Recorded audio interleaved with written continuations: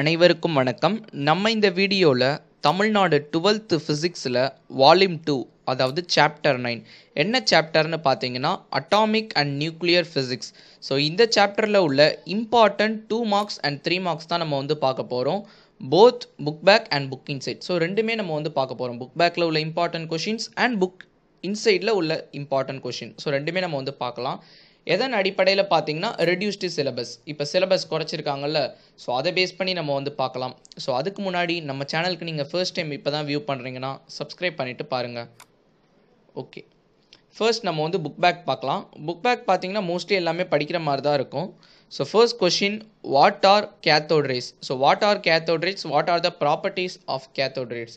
So இந்த ரெண்டுத்தில் பார்த்தீங்கன்னா compare பண்ணும்போது இந்த செகண்ட் கொஷின் ரொம்ப important.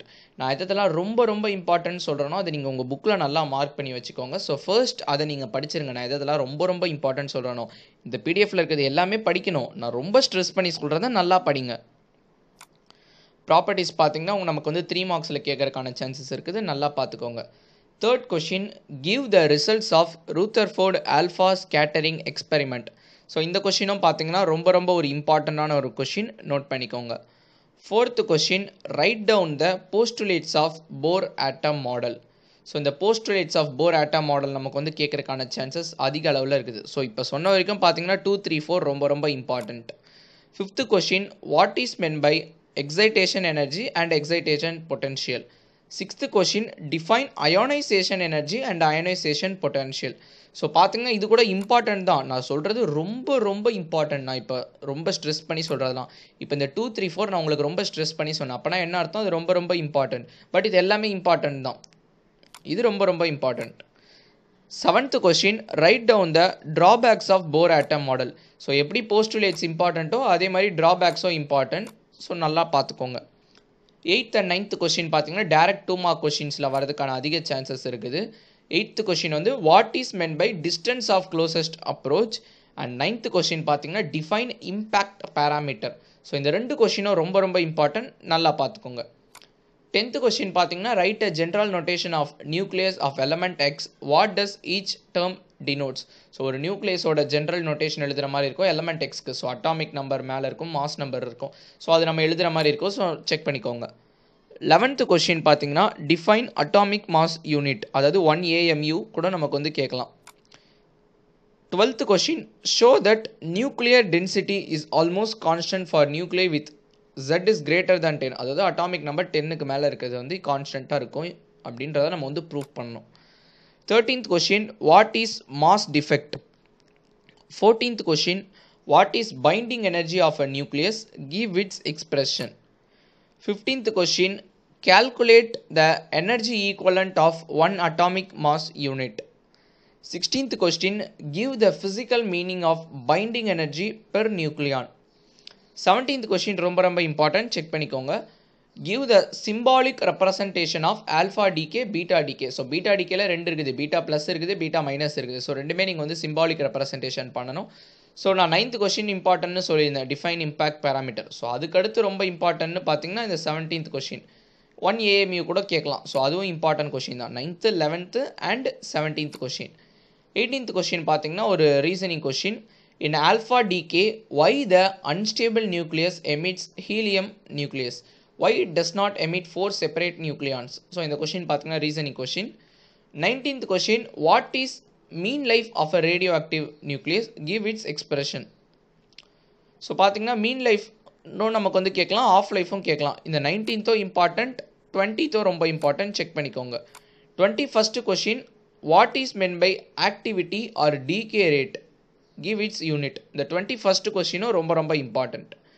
22nd question, define Curie. So define கியூரினோ கேட்கலாம், இல்லை டிஃபைன் 1 கியூரினோ கேட்கலாம். ஸோ இந்த 22nd கொஷினும் ரொம்ப important. 23rd question, what are the constituent particles of a neutron and proton. So பார்த்தீங்கன்னா இத்தனை கொஷின்ஸ் நமக்கு புக் பேக்கில் இருக்குது. ஸோ அதில் ரொம்ப இம்பார்ட்டன்ஸ் நான் உங்களுக்கு சொல்லியிருக்கேன். 2nd question, 3rd question, 4th question, அதுக்கடுத்து பார்த்தீங்கன்னா 7th question, 8th question, 9th question, அடுத்து பார்த்தீங்கன்னா 11th question, 17th question, 19th question, 20th question, 21st question, 22nd question.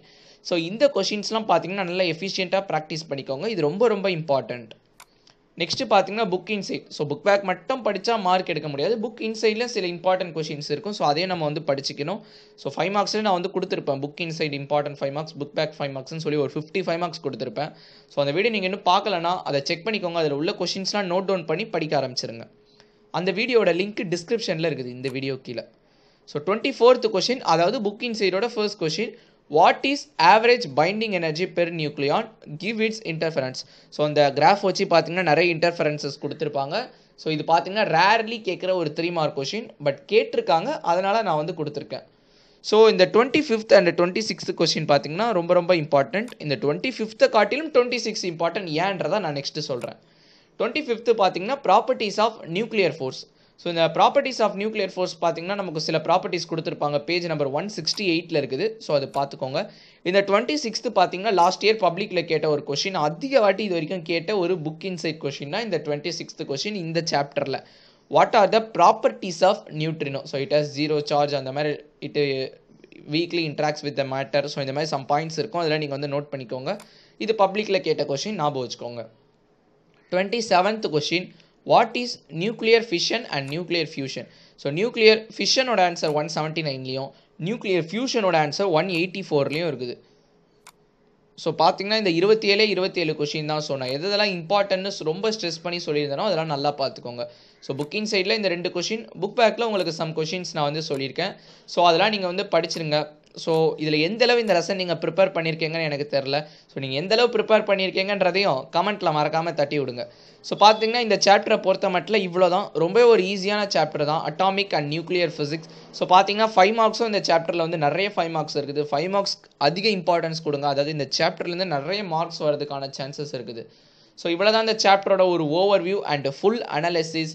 இந்த சாப்டர் சம்மந்தமாக ஏதாச்சும் டவுட்ஸ் இருந்துச்சுன்னா கமெண்ட் செக்ஷனில் தெரிவிங்க. அண்ட் இந்த வீடியோ உங்கள் ஃப்ரெண்ட்ஸுக்கும் ஷேர் பண்ணுங்கள், அவங்களுக்கும் ஹெல்ப்ஃபுல்லாக இருக்கும். அடுத்த லெசனில் உங்களை சந்திக்கிறேன். பாய்.